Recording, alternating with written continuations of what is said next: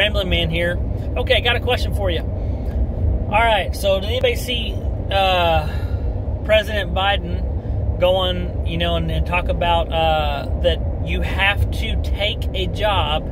If you're unemployed, you have to take a job if it's reasonable. Alright, so here's my question on that. What do they deem reasonable? Because here's what I'll tell you.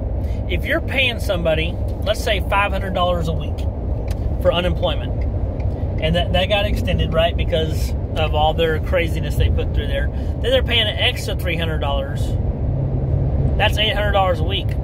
So in order for it to be reasonable, in my mind, you'd have to make more than $3,200 a month, or $800 a week, which is $20 an hour.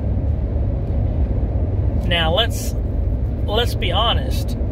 If these people weren't making $20 an hour before, why would you want to go back to work if somebody's going to pay you more money than that? And what do they deem reasonable? Because let's just put this in perspective. Say I was making $6,000 a month. Well, even $3,200 is not a lot. That's a little more than half of what I was making, right? Well, then say I'm making $2,000 a month.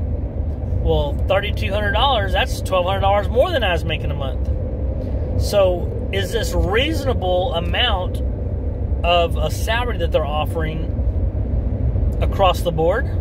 Does that mean I and another person that makes a lot less on a regular monthly basis have to take that same job that they offered?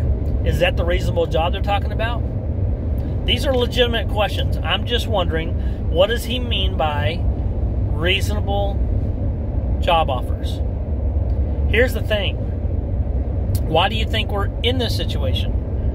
And look, I've been on unemployment before, and that's not a lot of money.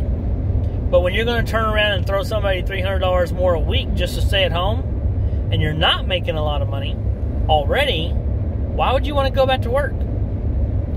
So someone that caused the problem is now going to try to help the problem. Well, not really help the problem, but try to get out of this problem that he's already in because he caused it. Does that make sense? Please tell me I'm wrong. I don't think I am. But that's just my thoughts on the whole matter of this unemployment debacle we're in. Who wants to go to work when you don't have to? And what is a reasonable job offer? Let me know. Ramblin Man, out.